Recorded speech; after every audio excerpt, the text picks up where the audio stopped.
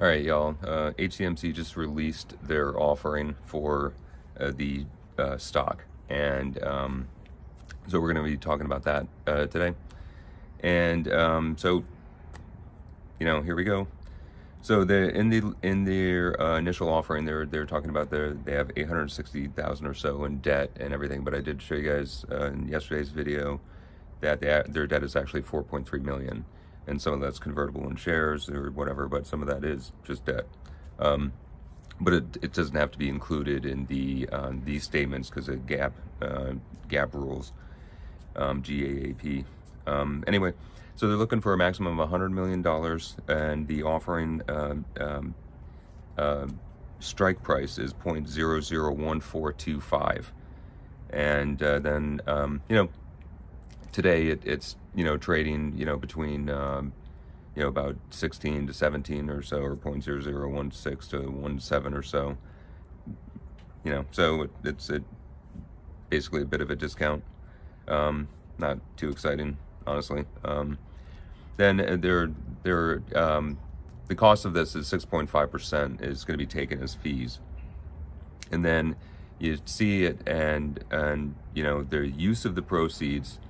You see this as, quote, "We intend to use net proceeds to facilitate enforcement of our intellectual property rights through litigation," and some other things. But basically, this is how they're going to pay for the lawsuit.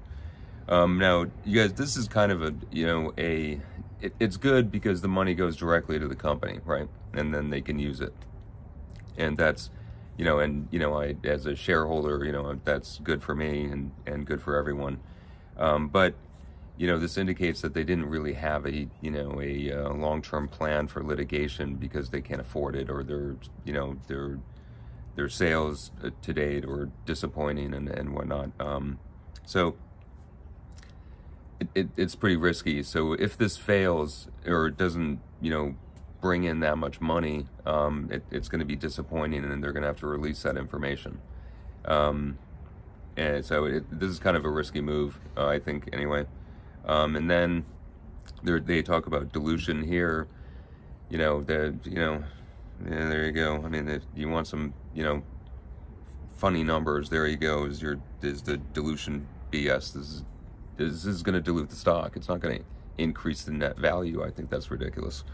But anyway, that's the long and the short of it, you guys. I'm not, this is not looking good for me. But do what you want. I know there's a lot of people that support the company, and it's good that if people do take part in this.